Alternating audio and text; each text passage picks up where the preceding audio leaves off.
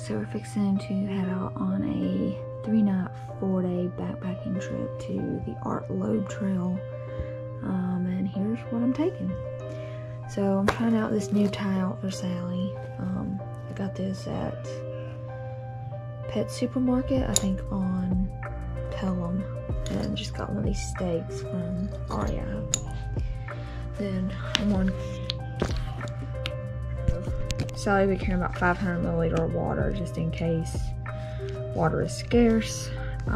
Bringing her squirrel, her jacket, since the load's gonna be like 50, I'm not gonna bring both a blanket and a jacket. So got her kibble, her bowls, one thing of like treat food, and her pack, and the yoga mat for her to lay on. Not much has changed gear wise for me. Still using the Davidson X Mid. Got my footprint, I got the chair 0, got my foam sleeping mat, sleeping bag, my pack liner with my down pillow, my rain jacket. I may throw in my rain pants too because there's a pretty good chance of rain at least tomorrow. So got my Matador mat, towel, extra clothes, so that's like jacket, a pair of fleece leggings, yeah, just some extra clothes, toiletry stuff. You know, my electronics is pretty much the same. I bring my extra lens for my Sony, and this key thing to take the mount off so I can actually put it on the tripod. I'm actually going to take the tripod just to see how that works out. Food wise, I think this is almost what I had last time. So I'm bringing a pack of zesty zoodles with zesty lemon pepper chicken. Heather's Choice spaghetti is really good. And I love this unstuffed pepper by Wishka's Kitchen as well. And this is all my dessert. So it's like peanut butter, some chocolate, some gummies. So got my gum. And this is like, this will be like my day snacks. So it's peanut butter, dried fruit, and some bar bars, I think. And just some like mixed nut stuff.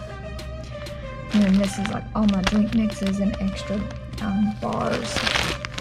So I've got my vital proteins, collagen, got my Alpine Start Goaty chai, as well as the coffee cleaner stuff, and my G2s.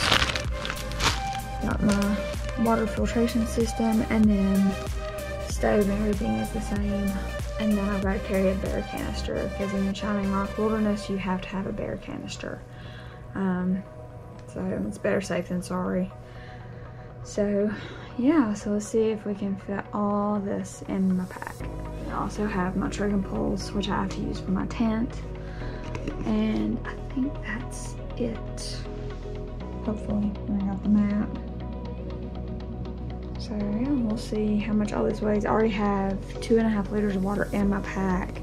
And then probably I'll go ahead and put water in this bottle. This will be what I use to mix up my Gatorade in. And this will be what I use to mix up my coffee and everything in. So yeah, we'll see how all this fits in here and show y'all what the finished bowl will be. Sally over here, looking all crazy. We're headed to the Art Loeb Trail. Meeting up with Caitlin, and we're gonna park at the northern end of the trailhead at Camp Daniel Boone, I think. And we're meeting Nathan from Traveling Light Shuttled. I think he also does like resupplies and stuff like that too. But he's got a Facebook page. Really great to deal with and stuff. He's great about answering questions. I had plenty of them. But yeah, so then we'll get shuttled to Davidson to the start of the Art Loeb, and it's gonna be 3 nights, 4 days. The first 2 days are going to be a killer, I think, especially tomorrow. But today, I don't think it's gonna be as bad. I think it's like 8 or 9 miles, like 2,700 feet elevation gain. Tomorrow is the killer because it's hiking all the way up to Black Balsam, and hopefully we can